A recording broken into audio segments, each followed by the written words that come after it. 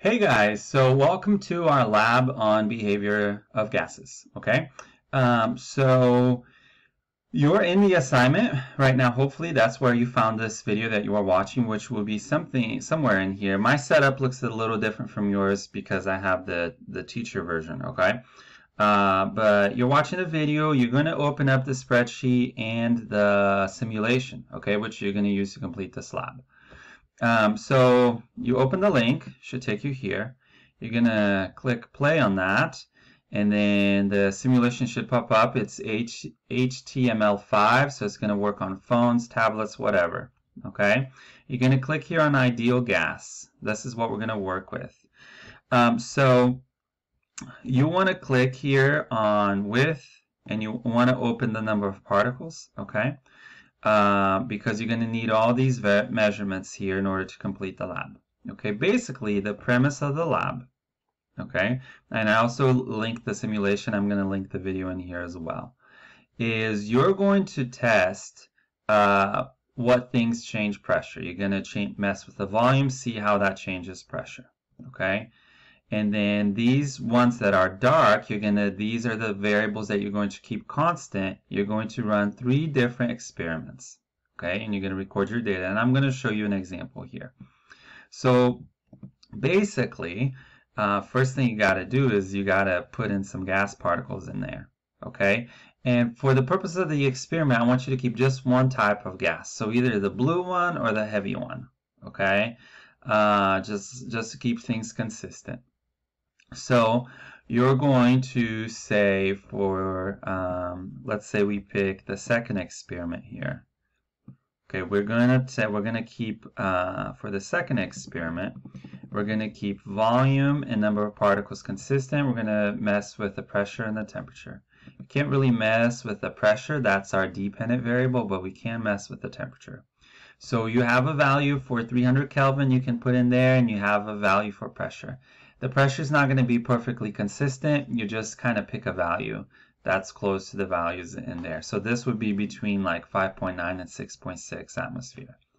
And then you're going to increase the temperature, to whatever, 422, and see what happens to pressure. Or you can decrease the pressure and so forth. Okay? For this one here, we'll say our volume is 10.0 nanometers for every single one, right? And our number of particles is 53. So for every single one, I've got 53 particles. Okay, so 53 and so forth. I can also, since the numbers are the same, I can grab that little square and drag it all the way down. So it copies everything all the way down. Now I'm going to make up some values here. Okay, and I'm just totally making this up. I'm just going to double it each time. Okay, and then I'm going to answer this question. As temperature increases, the number of collisions against the wall of the container, and then I have a little drop-down menu here that are your choices to complete that sentence. Is it going to increase or decrease? It's based on what you just said, therefore the pressure either increases or decreases. Pressure and temperature are directly or inversely proportional. Okay, so remember, directly proportional, they both go up and down together. Inversely proportional, one goes up, the other one goes down. Okay, so use your data to answer these questions. And then the next thing you're going to have to do is you're going to have to create a graph for your data using the spreadsheet. Okay, so I'm going to show you how to do that right now. So say we highlight pressure here as one of the data, okay, that we're going to use. We're going to go to Insert, and then down to Chart, okay, and we're going to insert a chart. And it should be inserting a chart. There it is. Okay, now this chart is not the way we want it. First of all, it's ginormous. I'm going to make it a little smaller and make it fit right here next to the data table that it applies to. Now, as you can see, we have the y-axis for pressure, but we have nothing on the x-axis. Okay, so here it says let's add an x-axis. And I'm going to add temperature. Okay, I'm going to press OK. Now, I have temperature values right there. But I need a title for the graph. I need to label my axes and all that good stuff. So what I'm going to do is I'm going to go over here to customize. Okay. You can change colors, chart style, all that stuff. One thing here, your graph may have started as like a scatter plot or something like that. For the purposes of this lab, you want it to be a line chart. So line chart, okay, x-axis, all that good stuff. That's on the setup portion. Then you're going to go over here to customize. You can change the color and do all that, fun stuff. If you want to mess with that, that's fine. I'm not going to make that a requirement. I do expect everything to be labeled correctly. So the chart title, okay, should not be pressure and atmosphere. Title of a graph should always be whatever's on the y-axis versus the x-axis. So this should be pressure versus temperature. We're looking at the relationship between those two. My horizontal or my x-axis should be titled, in this case, temperature, and I should include my units, which should be Kelvin. Okay? And then my vertical my vertical axis, which would be the y-axis, is already labeled in this case, so hooray. Okay?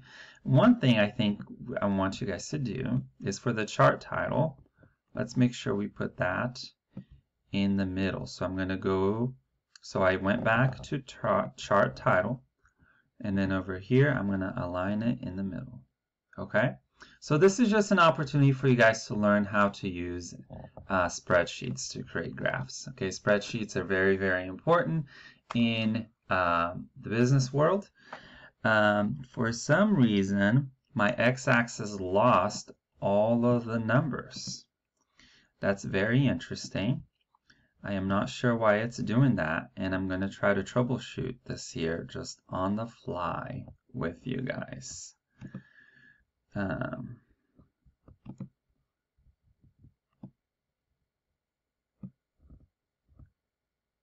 What is going on with my x-axis? So I played with this for a little while here, and what I just had to do is I had to go back to setup. For whatever reason, it just disappeared. It lost all the numbers, and I had to click on adding the x-axis again, and I highlighted this column. Okay, that's the first time that happened to me, but hey, that's the thing with technology. Weird things happen, and you just have to troubleshoot. If something really goes crazy and really totally bizarre, what I would do, and if it's really stressing me out, is just click on that chart right there and just press delete and then just start over. Sometimes that's the best thing you can do. Okay? Again, if you have any trouble or any questions, please let me know, okay? And I will do my best to help you out. So you're going to conduct 3 experiments, and you're going to have 3 data tables and 3 graphs, okay? And what you can do is when you create your graph, go to that spot on this video and just watch me do each step and follow along. And then you have some questions to answer. So you're going to read these scenarios, okay? And then you're going to have a box here at the bottom that you're going to, you just click on that and then you start answering, okay? So you're going to answer both of these conclusion questions. Your answer should not be super long, like 1 or 2 sentences, maybe 3 sentences should be enough for you to answer these questions. And then you click the turn in button, okay? Going back to the assignment, there is a rubric, and you can read the rubric on your own, but this is how I am going to grade you, okay? This lab will be worth 20 points. And that is it for this lab tutorial. I know I went really fast on how to do that chart, okay? But when you are ready to create your own chart, just go back to that spot in the video, follow it step by step. After you get your first graph done, the second and the third one will be really easy, okay? We're going to use this time to learn some new skills that may just be useful to us later on in the future, regardless of the job that we get. Bye-bye.